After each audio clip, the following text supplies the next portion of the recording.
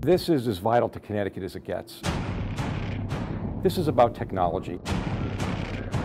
And this is about Connecticut leading technology. This is something that's going to elevate Pratt Whitney and take them into the next generation. This is the Advanced Composite Technology Center.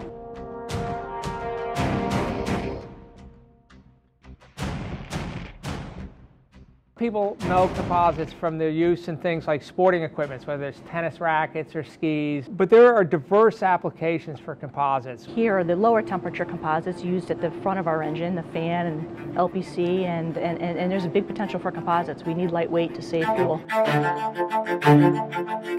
The robot makes the very complex shaped parts.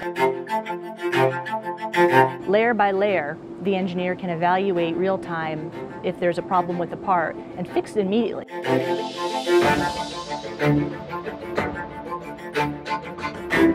Shows leadership and it shows commitment, and that's what Pratt Whitney has done really for decades here. They've put their stake down on the ground. This is where they're going to develop composites technology.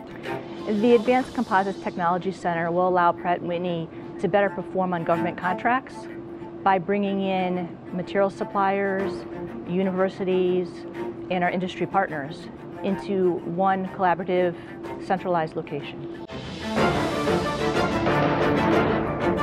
You've got Goodwin University, where we're located now. You've got Pratt Whitney, who's across the street. You've got the Connecticut Center for Advanced Technology. And then you also have support being provided by the State of Connecticut. So it truly is a public-private partnership, and it's really helped keeping us at the cutting edge. We were already invested as a university to create new composites-centered graduate degrees for this area, because you have a lot of brilliant young minds in engineering. The jobs in engineering are so attractive that this state becomes a magnet for advanced engineering people from all over the country. They all come here. The manufacturing industry is really an exciting place to be right now, and it's continuing to evolve every day. We hear the term Industry 4.0 a lot now, which is our fourth industrial revolution. So there are so many different technologies in that area, including additive and composites. Being industry-led means that we're getting it right. It's not about government saying, hey, let's try to do something, build it, so to speak, and they will come. This is about industry saying, we need this, we know where it's going, let's get everybody on board together, and that's what we've all done. The power of it is making it available to other manufacturers in the state to come in and see it, see how this technology is applied, and start thinking, you know, how can I apply that to my business? That's where CCAT comes in.